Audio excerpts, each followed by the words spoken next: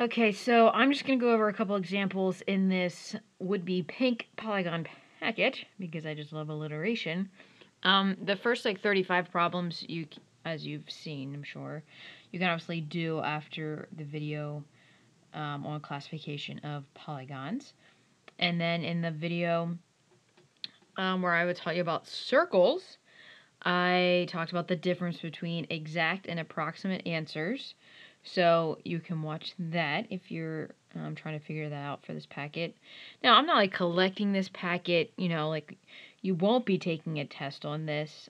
So if you're just finding the approximate answers and not the exact answers, that's not a big deal. I mean, it is important to know the difference between the two. But again, you won't be tested on it. And I mean, you have all the time in the world, so why would you not do this entire packet? But, just the evens or the odds would probably be fine too. But there's just a couple I want to highlight and go over. Most of these, if you're just using logic and thinking about the problem, you could probably figure out on your own. But I do want to give an example in case you are stuck. So, these problems here, starting at 52, they give you circumference. They want you to find the radius. Now, this is my answer key. I don't have a blank one, so I already have the work written down for most of these problems, but there's still something I want to highlight here. Okay, so you'll just take the 17. You're going to set it equal to the formula for circumference, which is 2 pi r.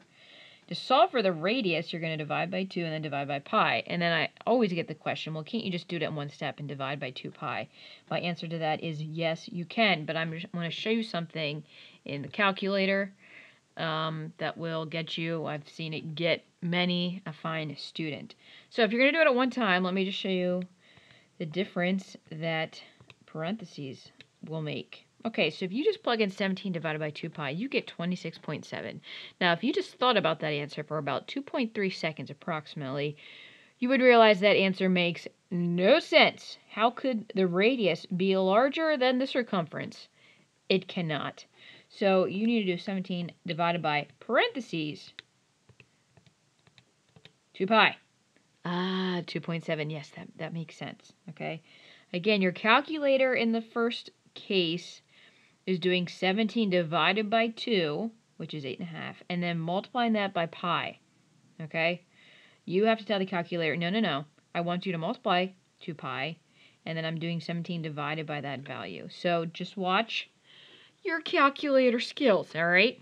So, okay, so that's problems 52 to 55, and then at 56, it gives you the area and asks for the radius. So you just take the area, set it equal to the area formula. You'll divide by pi first, which got me the 17.7, and then just square root it, and that will give you the radius. Okay, not too difficult.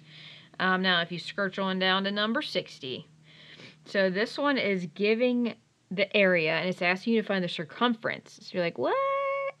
You can't just jump from one to the other. There's not a connection, but there is a connection, but not direct. You have to first find the radius and then just plug that in to find the circumference. So you're going to start out these problems the exact same way you would have just done those 8 problems before it. You have to find the radius first. So if you're given the area, you have to set it equal to the formula for area. Okay, that's our equality. I can't set equal to 2 pi r because that's not true. This is not the circumference, it's the area. You divide by pi, and then you square root it, and you get radius is 6.0000 something. Or no, 7, obviously. 7.00. So the radius is just 7.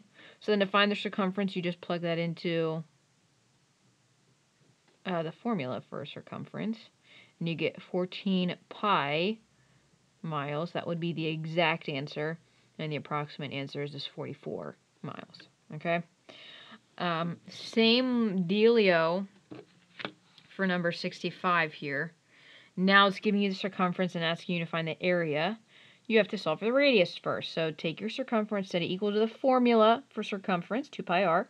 Now when you divide by 2 pi, use your parentheses, and you get 6. So then to find the area, you would just plug it into pi times 6 squared. The exact answer would be 36 pi feet. And the approximate answer is 113.1 feet squared. Feet squared. the area, your units are always squared. Okay, alright, now I want to do a problem.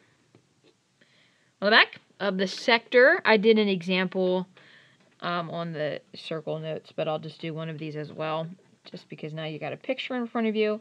Remember, it's just a proportion that you're setting up to solve for the area of the sector. So your formula is the area of the sector, or your x, because that's what you're solving for, over the area of the whole circle. Now this would be pi, the radius is 10, so pi times 10 squared. Okay. The common mistake that I see is that kids forget that it's the area of the whole circle that goes here, and they just start plugging in their radius and not the area formula. So just watch that. And that equals the measure of the central angle, that's this 270 degrees, over the degrees of the whole circle. This will always be 360, okay? Now, when you're solving a proportion, hello, algebra Khan, right? You're just going to cross multiply and solve. So we're going to get 360x equals, now let's multiply, right? We're going to have pi times 10, sugar. There we go, 10 squared times 270. Now, if I was doing this problem, I mean, I'm doing this problem, but I'm teaching this problem, I wouldn't even, like, write that number down. I would just go immediately to divided by 360, right? If I just put in my next operation, the calculator automatically brings down that answer. Okay, so 235.6, oh, look, it matches. 235.6 miles. We are talking about the area of the sector, so squared. Well, that's it. Not too bad. Any questions, let me know. You are a rock star, and thank you for watching.